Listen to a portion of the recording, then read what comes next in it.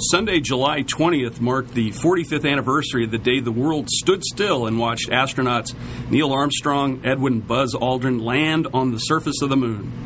There's no question that the partnership between NASA and the U.S. Geological Survey was crucial to the Apollo program's accomplishments.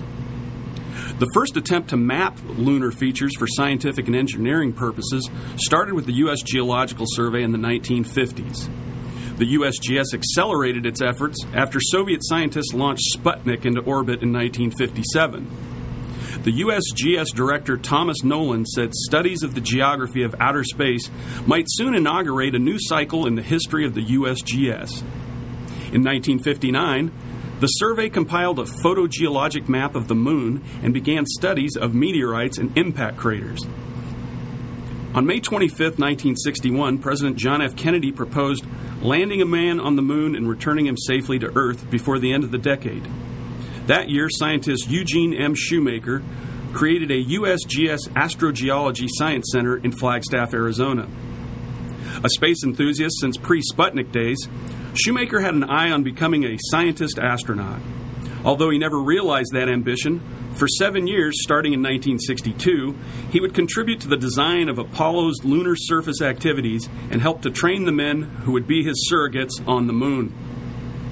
When the USGS Center of Astrogeology was founded in Flagstaff, he was appointed as its chief scientist and organized the geological activities planned for the lunar landings.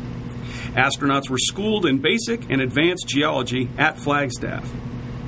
Although he retired from the USGS in 1993, Shoemaker continued to influence science in many ways even beyond his death.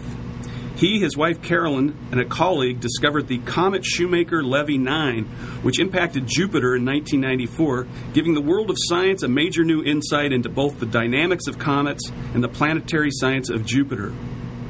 Following his death in 1997, a small amount of Shoemaker's ashes were sent to the moon. 12 astronauts explored 6 areas of the lunar surface between July 1969 and December 1972. Harrison Jack Schmitt, a USGS geologist, worked in Flagstaff, landed on the moon, and later became a U.S. Senator. During the Apollo 17 mission, with Schmitt on board, the moon buggy, or moon rover, lost a fender, and the dust had to be minimized to protect the vehicle and the astronauts. By improvising, the astronauts taped 4 laminated maps together to create a makeshift fender. Today, the U.S. Geological Survey's astrogeology program continues to participate in the collaborative planning and operation of space exploration missions. The primary research focus is explaining geological and geophysical processes on the rocky planets and satellites. Such research leads to a better understanding of the character of our neighboring planets, the origins of the solar system, and a better comprehension of our own planet Earth.